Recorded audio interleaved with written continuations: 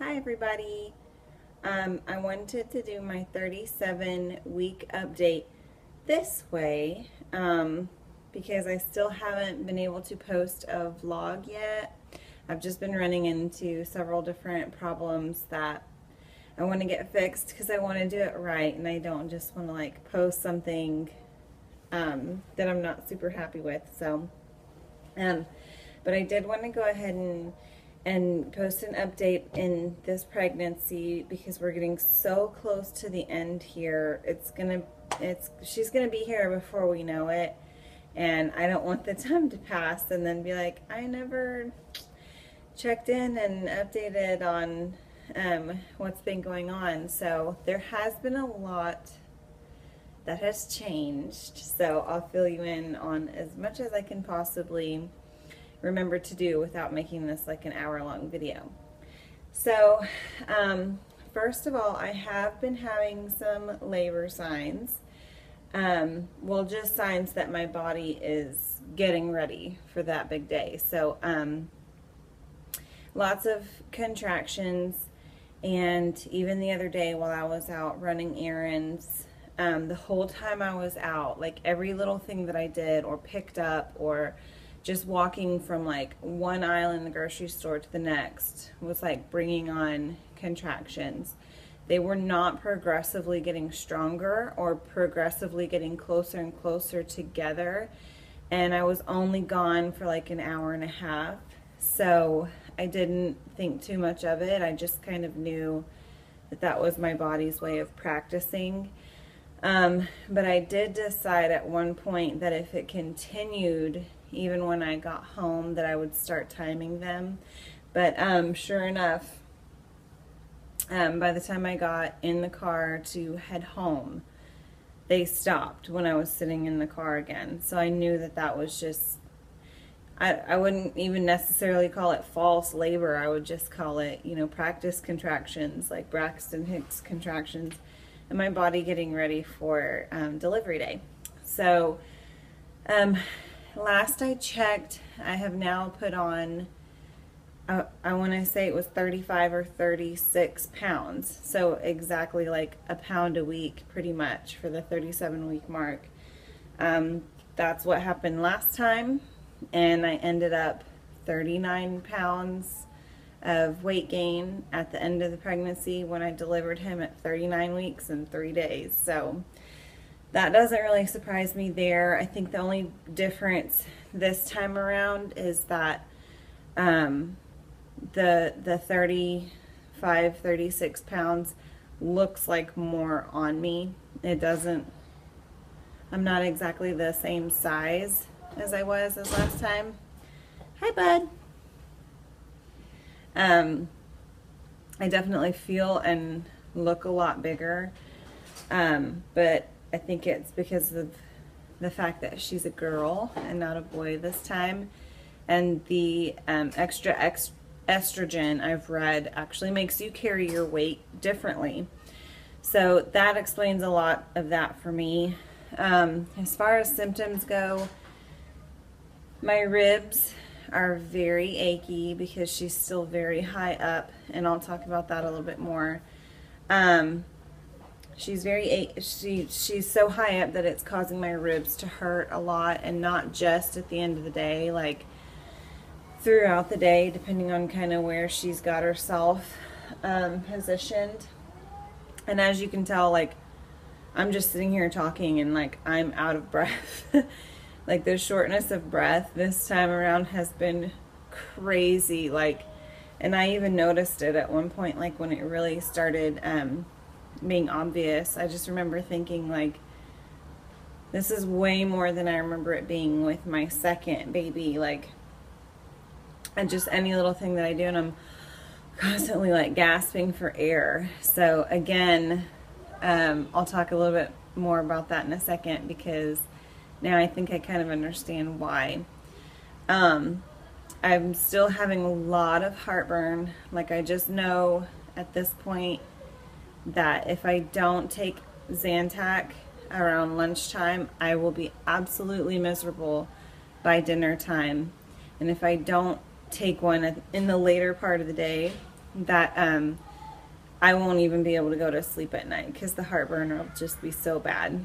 I have had a couple of headaches, nothing too bad, and I actually think it's because of the weather. The weather's been kind of weird lately, so I think it's been the weather shift. And my husband had a headache the other day, and he doesn't really get them like I do, so I'm thinking that it's the weather.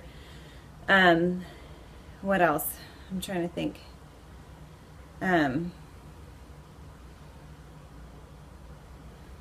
My eyelashes started growing back, but not completely.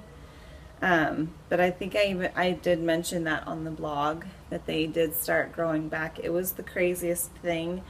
I never thought that that would happen for me. And in fact, I hadn't even heard of it until it happened to me, and I kind of like looked into it and saw that like some other women were having the same, like kind of the same thing happen. They're like even one, like her eyebrows were falling out. It was crazy. My hair has been really, really thick and full, and it grew really fast during this pregnancy. So that was kind of weird that like my hair was getting like this great side effect, but then my eyelashes were falling out. It was really weird. So I went to my 36-week checkup at the doctor, and I knew that he was going to go ahead and start doing cervical exams to see if I was progressing at all, and that it was basically time to start talking about the fact that I was at that point almost full term, and I knew that another ultrasound was not likely unless there was a reason to do it. So even though I wanted to see the baby, it was like, well, hopefully I don't need an ultrasound. So I went to my 36-week checkup. He did do a cervical exam, and it was actually pretty awkward, and I cried about it later because it was just so unexpected the way that it happened. But he was doing the cervical exam, and he kept saying, I can't feel her head. I can't feel her head. And you know, I'm thinking, I'm already like in this terribly awkward position, right? And I'm just laying there like, what do you mean you can't feel her head, you know? And so he's like, well, it's either just not there or she hasn't dropped yet. And I said, well, I can guarantee she hasn't dropped yet because I still can't breathe, and I can still tell that she's really high. So then what do you mean her head's not there? Like it was not something that I wanted to hear, you know. So he said, well, just go ahead and get dressed, and I'll be right back. So it was just, you talk about vulnerable, like it was awful. So I'm like, okay, I'm like left in the room, and I have to get dressed and then just, you know, try and calm my mind before he came back in. And so he comes back in, and he's kind of saying the same thing. He's like, well, you're kind of starting to dilate, like just at the bottom but not at the top of the cervix, which is normal. That's fine. But I can't feel her head there. So I'd like to do an ultrasound. And I'm thinking, okay, well, I'd like to do an ultrasound too. I want to see her, but why aren't you feeling her head? You know, just because she hasn't dropped, like why is it that she hasn't dropped or it's not there? He's like, well, she could be breech. And I just was caught off guard so much, because I never thought she might be breech. Like I never thought of that as being a possibility for her. All the movements that I was feeling, I was just positive about what I was feeling. I'm getting kicked in the ribs, kicked in the sides, and I'm feeling her head turn down there. It's, I can feel it, you know. I was just so sure of that. So he said, well, okay, so, you know, you think you're feeling the kicks up here. That's good. Let's just do an ultrasound to be sure. Can you come back, you know, in 2 days, which was Thursday. I was like, yeah, okay, I'll come back, you know, in 2 days, and went home and told my husband. And my attitude was like, I mean, he doesn't know what he's talking about, right? My doctor, who went to medical school, who sees like 24 pregnant women a day and delivered Lord knows how many babies. I'm like, he doesn't know what he's talking about. I know where this baby is. She is definitely head down. You know, she just hasn't dropped yet because I can't catch my breath. It's fine. It's fine. It's not a big deal.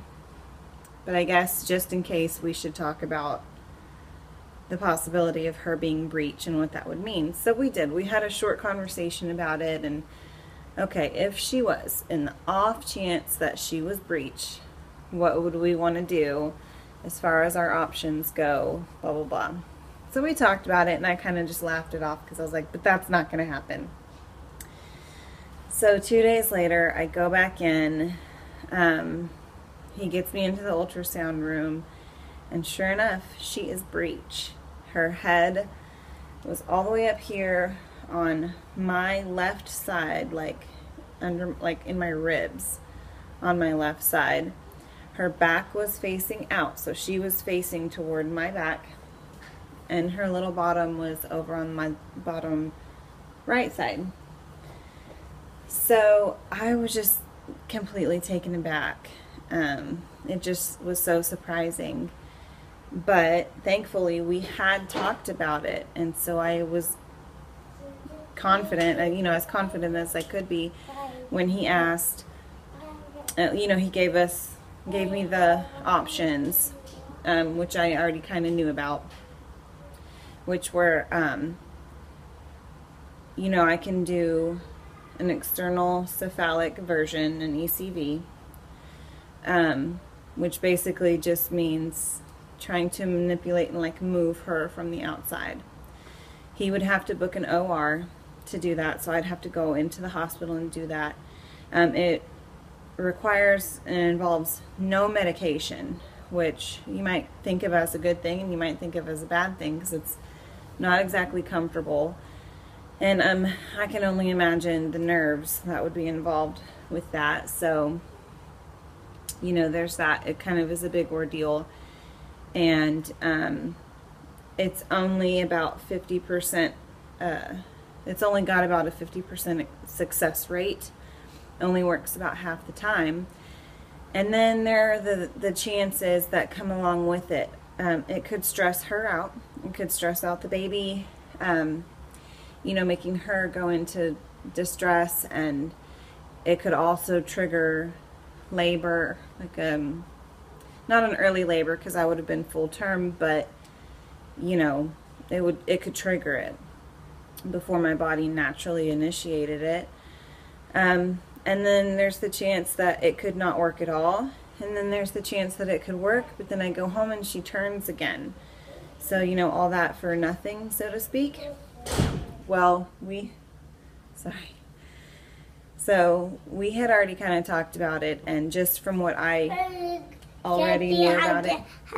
You want to say hi? Mommy? Hi. Hi. Mommy's filming a vlog, so hi. We can't do hop top tours right now. Okay? No, wait. I'll tell you when I'm ready, okay?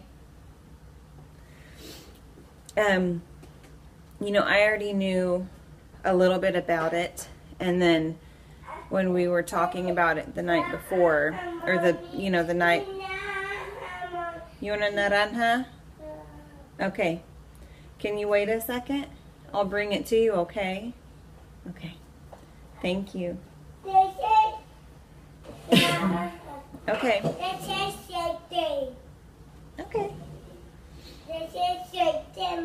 That's the same thing. That's right. You can get one of those. One of those? Mm-hmm. So I already knew a little bit about it, but then I had also looked into it as we were talking about it the night of my first appointment, that he suggested we do an ultrasound and just check. And just from what we researched and what I knew about it, we decided that that wasn't really for us, that the risks just didn't outweigh the possible benefits. So we kind of knew that going into it, that that was not something that we would consider as an option. So then he says, you know, the other option, the other choice would be, not even really option, like it's either or. So the other choice that we would have is to go ahead and schedule a C-section and have her born via cesarean. That, even though it seemed to be the best choice for us as far as like risks and benefits and chances and all this other stuff went, you know, making sure that she's born under the very least stressful scenario possible, that seemed like the best option for us, even though it comes with its own set of worries and its own set of risks and all of that. That was just the way that we kind of decided ahead of time we would go if she did end up being breech. So I let him know then, you know, obviously that's not what we wanted. That wasn't our first choice. That's not how our other two were born. And it was upsetting and disappointing and all of that, but we just felt like that was the best choice for us, with her being breech. So he went ahead and scheduled it.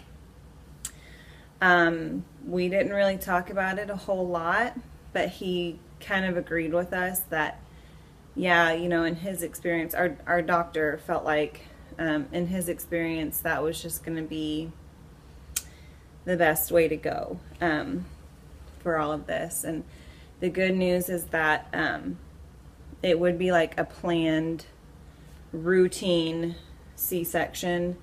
It's not like I went into labor and something happened and they needed to do an emergency C-section. That happens all the time and everything turns out fine and everything, but you know, obviously there are going to be more risks with things like that. And that's not our case, thankfully. It would be considered routine and low risk kind of thing. So we're thankful for that. It took me a few days, honestly, to wrap my head around it. And I'm really just now at the point where, like, I can talk about it and think about it without wanting to cry. I know it's like no big deal to a lot of women because they've had either some or one or all of their babies via C-section and everything was great and fine and they would do it again in a heartbeat and all that, or even you know, that's their preference and all that, but that's not how it was for me. That's not how it is for us. Like, I had two great labor and deliveries with my boys. Everything went so beautifully. Like, it was just wonderful. I had wonderful experiences with it. My recovery was easy. I had an easy time, you know, as easy as it can be, recovering once I got home and in the hospital. And the experience with my second of being able to do the skin-to-skin time immediately and nurse him immediately and get that bonding time was just so special that I was scared not to get that with this third one. I was able to clarify a few things about the hospital's policies and how my doctor does things and all of that today at my 37-week appointment. So I had some of those questions answered, and it's helped me put my mind at ease big time, because some of our biggest concerns were, okay, well, you know, do I have to go into recovery by myself? Am I going to get to hold the baby right away? You know, what happens during that, what they call the golden hour? What happens then if I'm being sewn up and cleaned up and put in recovery and being watched after major abdominal surgery? Okay. But he was able to clarify that for our hospital anyway, the what they'll do is they'll immediately give her to me, and I'll be able to snuggle her and kiss on her. And then when it's, and of course my husband will be in there with me during the surgery, and we'll get to like see her be born and all of that and be there. And then while they're sewing me up and getting me cleaned up and ready to go to recovery, my husband will be able to take her to recovery and immediately start skin to skin time and snuggling with her and bonding with her. She won't have to go to a nursery or anything like that. You know, God willing, everything's okay, she's fine, and like everything is good. And then he'll just be able to go straight to the recovery room with her and already starting like skin to skin contact and all of that. Wait for me there, and then during like the 20 minutes or so that it takes to get me sewn up and out into the recovery room, then I'll meet them in the recovery room, and then I'll start skin to skin time with her and be able to nurse her immediately. So it'll only be about 20 to 30 minutes, if that I'm, you know, in between. I'll have already gotten to snuggle her, see her, and, you know, be with her for a few minutes, and then a gap of about 20 to 30 minutes, and then I'll have her again. But during that gap, during that 20 to 30 minutes, she'll be with my husband, and she'll be on my husband's chest having that time with him. I'm good with that. Like, I am fine with that. Like, that makes me feel so much better. I had heard stories from other women that the baby immediately, like, after they saw the baby and, like, kissed the baby, they took him off to a nursery, and then the mom had to go to recovery for an hour or more. It's dangerous. It is dangerous. Yeah, don't do that. It's dangerous. Okay. Can you pick it up then? Thank you, baby. No. Okay, well, that's fine. And then while they were in recovery for like an hour or more, the baby was in the nursery, and even some of them were saying that they found out later that their baby was given formula in the nursery, and that wasn't their choice. Their choice was to exclusively nurse the baby. So that was a disappointment to them, and just different things like that I had heard, that I was like, well, I'm feeling less and less in control, you know, of what my birth experience is going to be like with this third one. And, you know, that was upsetting. So I am glad to have some clarification on that, and on my hospital's policies, and what I can expect when we go in for that. So either way, like, I do feel better. So when I went in for my 37-week check today, I did tell him that I am having, you know, contractions more and more, and that it seems like even some of the littlest things that I do can bring them on. And he was like, well, you may not make it to your scheduled C-section, you know, which I kind of knew was a, you know, that's a chance anyway. I'm 37 weeks and 3 days today. So I had my first, like a week from now, I had him at like 38.5 weeks. And then my second I had at 39.5 weeks. But this being my third, and already being, you know, pretty far along, like, there is a chance, of course, that I will not make it to that scheduled C-section. I am scheduled at 39 weeks and 2 days. So, yeah, I mean, I may not make it then. So he said, you know, if you go into labor, if you start having regular contractions, the policy is a little bit different. We just want you to be having regular contractions for several hours. They don't have to be progressively stronger. They don't even have to be progressively like closer and closer together. Just if they're regular for more than like 2 hours, come on in, because you're already scheduled for a C-section. Once we know you're in like early labor, we can just go ahead and get you in. It's not like if you're going to have a vaginal delivery where they want you to be so many centimeters before they'll actually admit you out of triage. It's not like that. It's not like you have to meet like these requirements to be like, okay, she's in, you know, active labor, not active labor, but a certain phase of labor during those early stages. And then I think after 4 centimeters, you're considered late, like late early phase. they break it down differently, so I can't remember necessarily, but it's not like that when you're scheduled for a C-section. When you're just scheduled for a routine C-section, they just need to know that you are at the beginning stages of labor, and then they can go ahead and get you in. So he said if that happens, just come on in and we'll bump you up.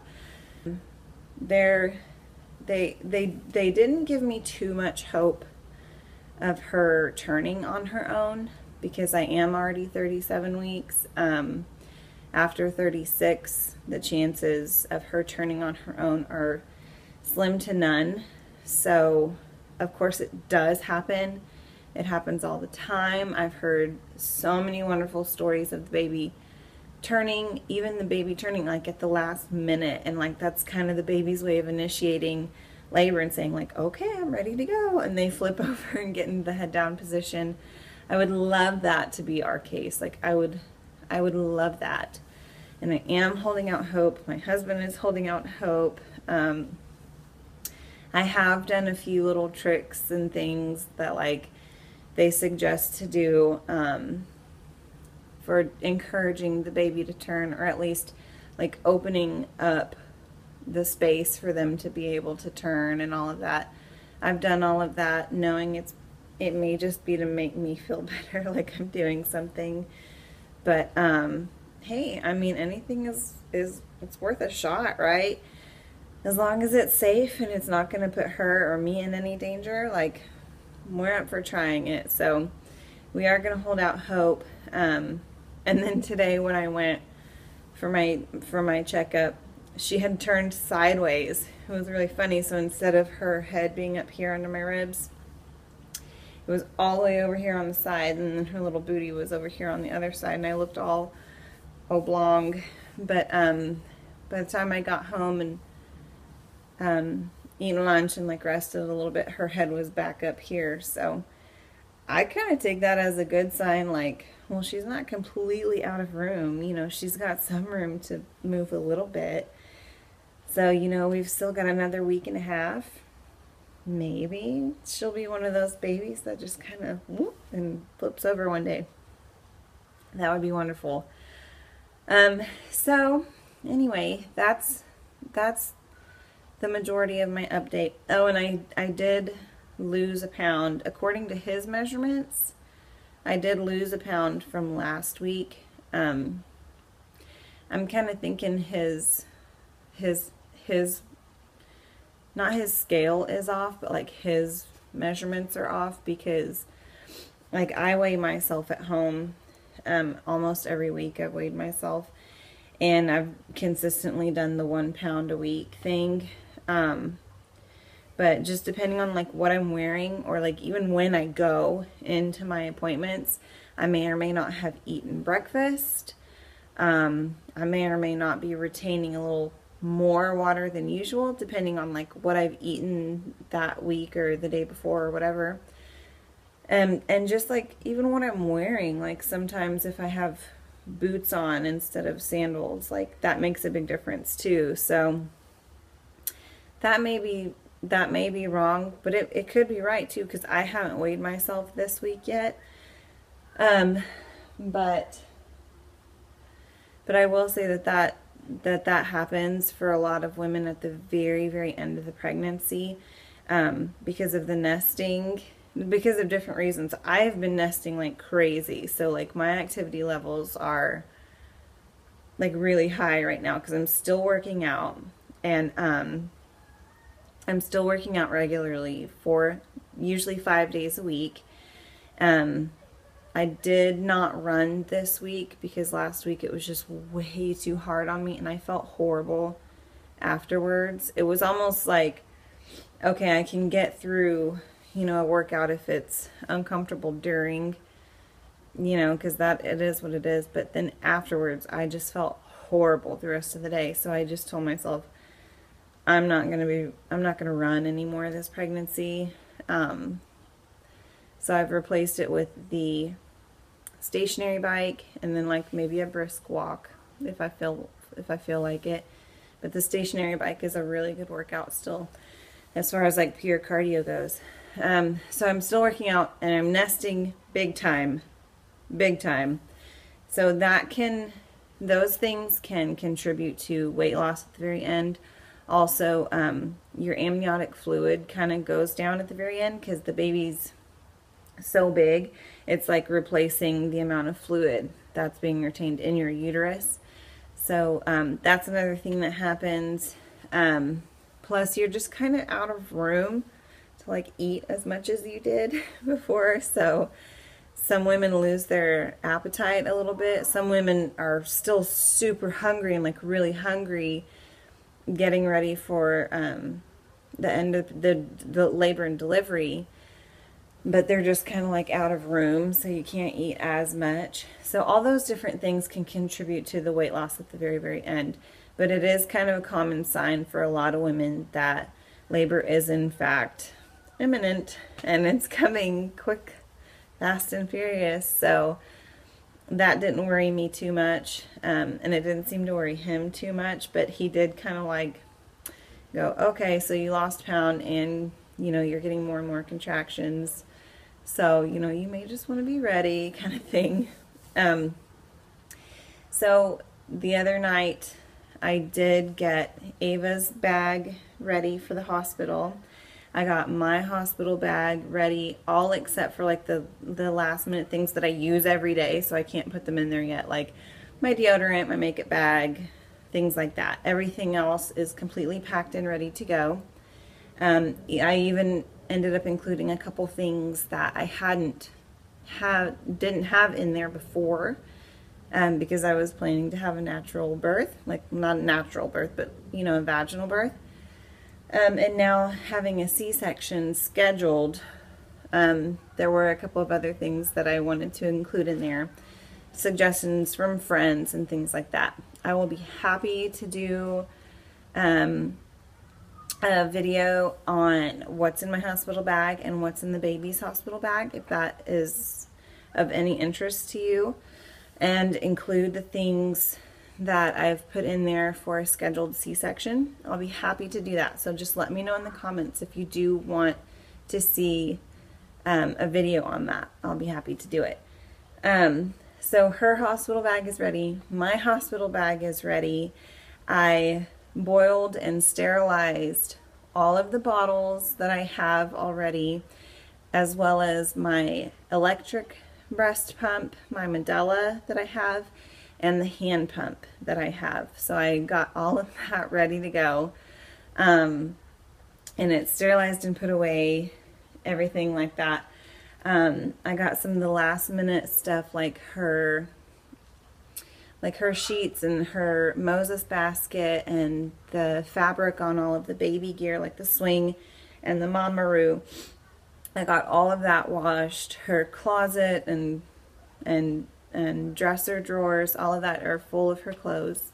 Those are clean and ready for her. So I am feeling very ready. If she came home today, like I wouldn't be in a panic. I have 2 boxes of diapers ready. I've got a big box of wipes ready to go. So we're stocked and everything is just coming together. And I'll also say my husband is also nesting. Like he's totally nesting. It's one of the things I love about him. Like throughout each pregnancy, like he's had what they call Couvade syndrome, I'm not sure how you pronounce it, but it's like a legitimate thing. When the husband exhibits pregnancy symptoms, he will come home from working a full day at the office and then start working fast and furious to get ready for the baby, like working on her co-sleeper or getting the garage organized, and suddenly he needs to like clean this out and do that, and he wants to get this ready and all this other stuff, and like his areas of the house, pretty much like he's suddenly got to get like organized and ready and put away, and it's like his form of nesting, his way of being ready for the baby. And it's so cool. Like I love seeing it because it just makes me feel like he's just that much more involved and like in tune with what's happening. Like his own body is sensing the fact that we've got another baby coming into this home, and it's time to get ready. It's time to be ready for her. So it's exciting, and I'm excited, and I'm so happy to be at the end of this pregnancy, and I can't wait to hold her and just have her here. I miss her terribly. Like, I've never met her, and I miss her. Like, I'm sure a lot of you other moms can understand what that means. Yeah, I'm ready, and it's gonna be fantastic. I can't wait. Can't wait to get my body back to myself. I can't wait to just start feeling normal again, and I'm looking forward to it. So I'll keep you updated and informed as much as I can, and let me know if you'd like me to do a video on my hospital bag. I certainly will.